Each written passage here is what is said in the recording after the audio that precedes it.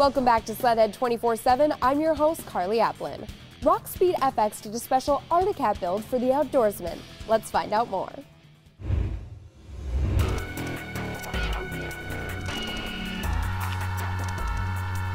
This is our latest feature build that we've done for one of the OEMs. This is Arctic Cat Bearcat 3000. It's only 16 model, 704 stroke. Kind of the feature on this is the snow camo stealth look.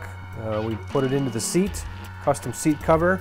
Also had a digital wrap done by Blown Concepts. We took the two timber snow camo and applied it to the seat and the wrap. It's kind of, the idea is when you're out hunting the varmints, kind of be as stealthy as you can be. New features on it. It has our ROX Flex Tech handguards on it with a custom cover. One of the additional features of this handguard, besides protecting your hands, is the fact that it kind of creates a heat pocket for your hand. I particularly don't like riding with big thick gloves on. It kind of wears your hands out, wears your forearms out. I like to have a thin glove, and with these handguards on, it makes the wind go past the top and the bottom, and kind of gives you that heat pocket, as we say, so you can wear thin gloves with hand warmers on. Our new BPR block risers. This one is an 8-inch riser. We make it out of an extruded material that we own. Another nice feature that we did on this sled was we added a GPS holder. So either a cell phone holder or GPS. We like to use a GPS when you're out in the trail, when you're out cruising around unfamiliar areas, or you're out hunting, going through the woods. The last thing you want to do is get lost, so we got a nice feature of this cell phone holder or GPS holder mounted on the risers.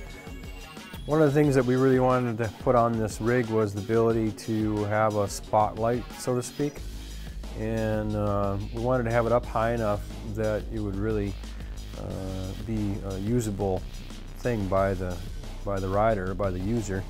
So one of those features is the fact that when you turn the handlebars in your seated position, now you can actually point the light to wherever you want to see. So by turning the handlebars, it turns the light and you can project out to where you want to possibly go, or if you hear something, you can turn the handlebar, and then when you're done, you simply pull the lever, fold it down out of the way, lock it back in place, and you're good to go. Now it's not in your way. Another feature that we did is we put on a custom bumper from Arctic Cat. You can buy that from their accessory catalog. That is a kind of a bigger bumper, Bearcat bumper, made for any stump jumping you might do, or any hidden logs you might encounter. It has their new 10/8 ski that is made to float on the deep snow.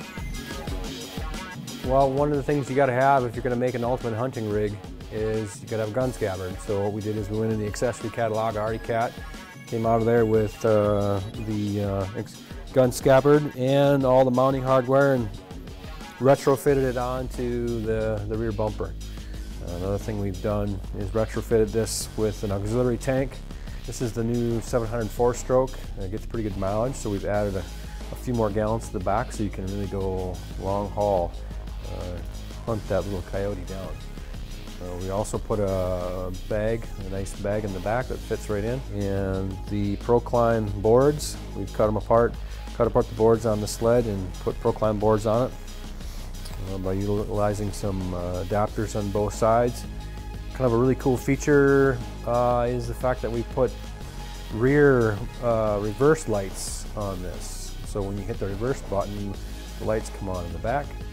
And we also have hidden lights underneath the tunnel and underneath the A-frame, or the A-arm wells.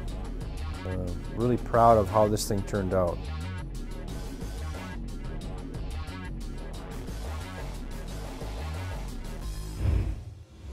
Whether you're checking the trap line or towing your ice house, that build fits any outdoorsman on a mission.